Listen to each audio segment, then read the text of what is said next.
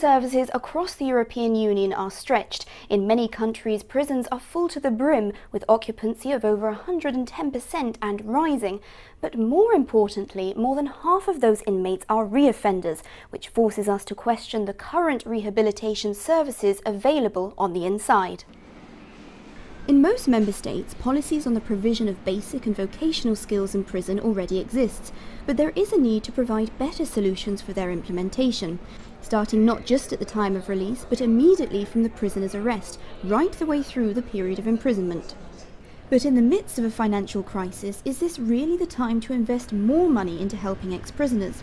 Jonathan Lucas from the UN's Interregional Crime and Justice Research Institute says that we would not be wasting money, it would just be better spent.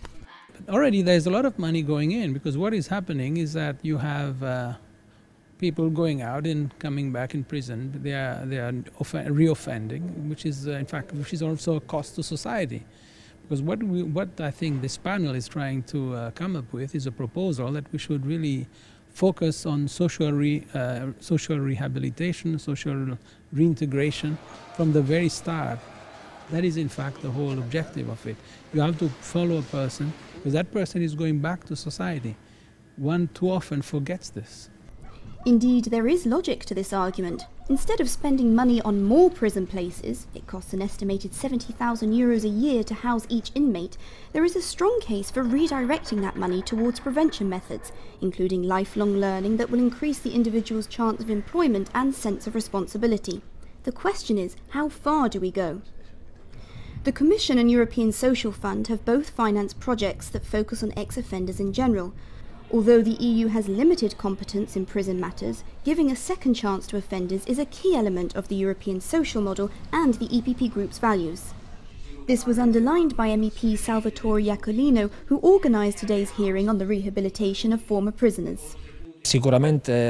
Of course, social integration is of significant value for the European People's Party, but also the prevention for prisoners, a second chance for social redemption for people who have made a mistake, believing they will not make another one. Brother Conti has seen from first-hand experience how rehabilitation gives dignity and hope back to the individual.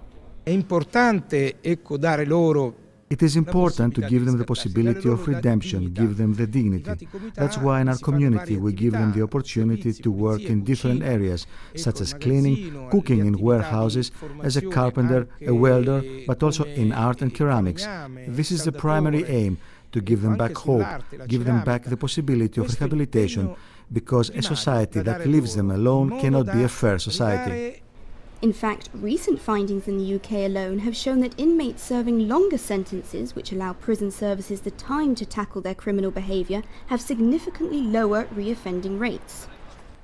Although we can take on board this progress, one can't help but wonder if the answer is to put more into society before people commit the crimes. After all, can society really forgive and forget? Only time will tell, but perhaps we are on the verge of a rehabilitation revolution. For more information about our group's activities on these and other issues, please visit our website at eppgroup.eu. I'm Gemma Slaymaker reporting for EPP TV. Thank you for watching.